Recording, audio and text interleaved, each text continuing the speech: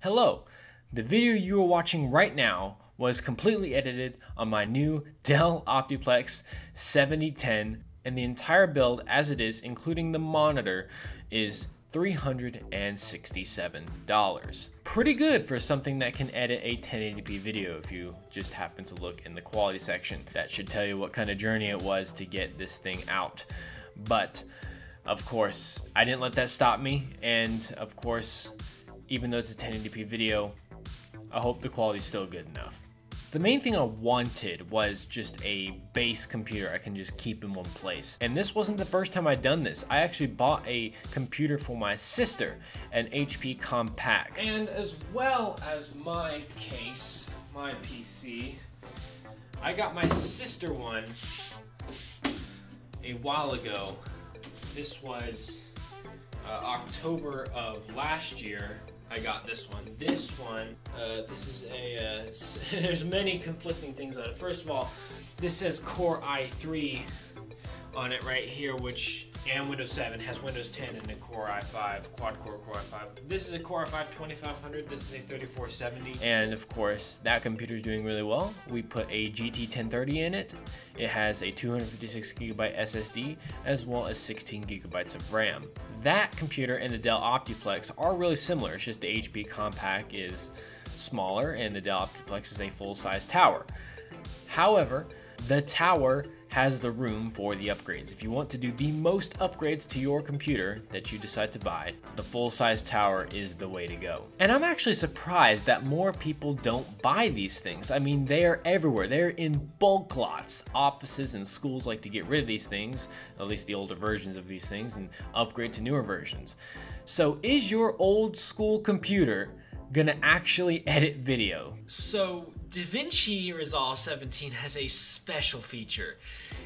It likes a dedicated graphics card, but not only that, it requires a certain age of graphics driver for even Intel HD graphics that I don't have in this PC because the latest graphics driver is from 2016. Lauren, that's great, isn't it? So good. Well, let's just say it's possible, but not necessarily the best way to edit video or recommended way to edit video. But I wasn't gonna let that stop me. I did it anyway. And this entire video you're watching, of course, is edited on this computer. So the first obstacle I ran into was, actually after doing the upgrades, installing DaVinci Resolve. The newest drivers for this system are from 2016 and it needs newer drivers. It just needs a newer graphics card. And the only way to get around that is to put a newer graphics card in this thing. So either I need to go out and get a GT 1030 or something like that that doesn't suck up the power supply too much and has at least 2GB of VRAM so it can run Resolve at all, or I stick with Premiere Pro.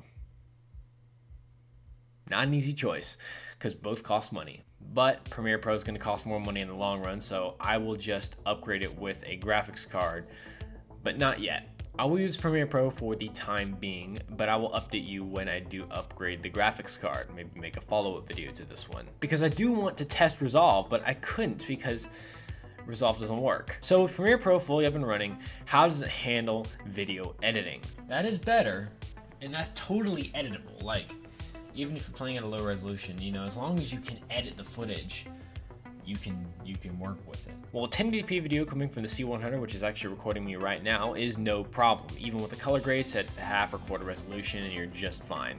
Which, that's really good news, because a lot of times people don't even need more than that. But me, being a cinematographer, I do like to have more than that, being able to edit 4K footage.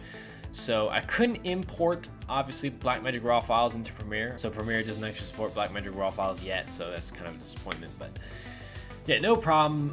What else can I do? Well, I converted them on my laptop, so yes, I cheated a little bit. Okay, here, I'm just converting all the files on my laptop. This is pretty much the only cheating bit that I have to do for this video, because I'm recording the rest of it on my Blackmagic in ProRes 1080p, so yeah, that should work better, hopefully. And I put the 4K files. These are MP4 H.264 files because that's the most compatible with just about anything I can think of. I wish I could have done it ProRes, but you can't export ProRes outside of Resolve. But I did set my camera to ProRes after learning that RAW wasn't going to work.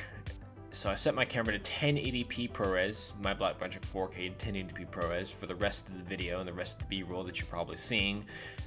So yeah, that's the story on that. So my quality is lowered, but still usable. And it will edit the ProRes files from the Blackmagic 4K and the files from the C100, the AVC HD files from the C100, just fine. You know, even 4K MP4 files, it will work with. You know, not the smoothest experience, but it will work with it. So the answer to can you edit video on this machine is yes. It's just not the fastest experience or the most painless experience. And if you want to do anything above 4K or even 4K at all, it's going to be more of a challenge. If you are a serious professional, chances are you're not going to be getting one of these anyway.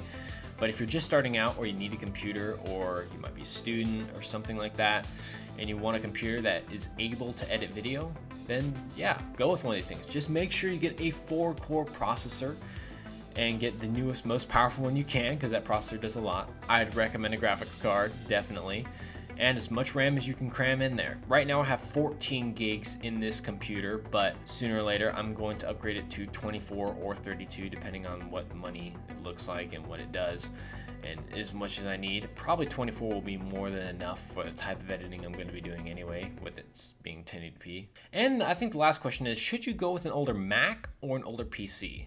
I don't think so, because here's the thing. If you need Mac OS, you're gonna have to pay more for it, because now Mac OS is just updating so much, and these don't run the latest version of Mac OS. This is 10.11, and I believe you have to go to at least 2012, 13 to get the latest version of Mac OS, and even if you do, it's not gonna last that long, where those PCs, Windows 10 has got at least another 3 to 5 years for that to last, and the Windows 11s still supports a lot of older machines as well. Should you get one of these? I mean, unless you're only going to do really basic work. I mean, these are, yes, they come with a display.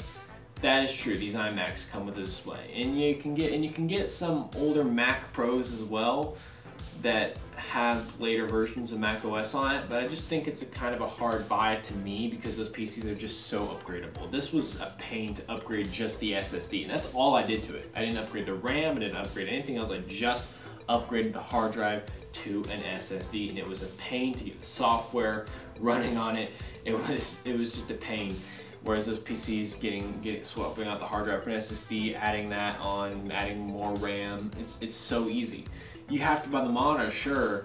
You have to buy the keyboard and mouse, sure. But I think it's worth it, because you're still gonna end up spending less than this, because these just are pretty dang high value. Maybe this one isn't, but you're not gonna get the latest software, whereas those, you can get a lot of the latest software because it runs Windows 10.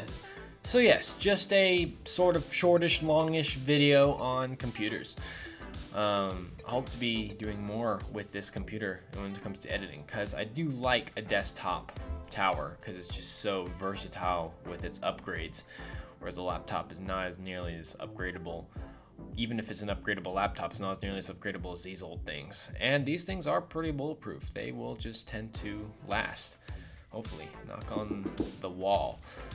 But my sister's has been going strong, so hopefully this will be taken care of and it'll do well. So thank you guys for watching, and I will see you in the next video.